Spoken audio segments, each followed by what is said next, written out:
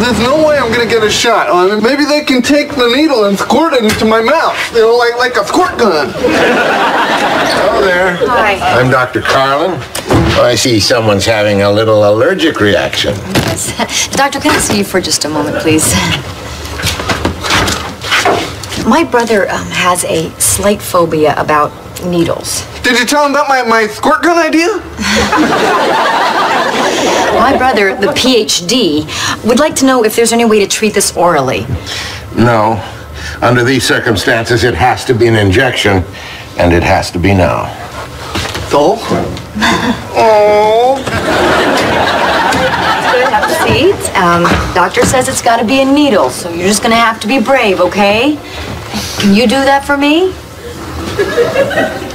Okay. Okay. Oh, boy, you are doing so good. Okay, you want to squeeze my hand? Yes. Okay.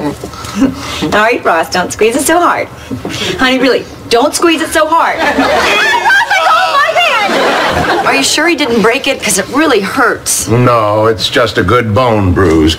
And right here is the puncture wound from your ring. I'm sorry. I'm really sorry. Sorry. Sorry. Hey, I got my S's back.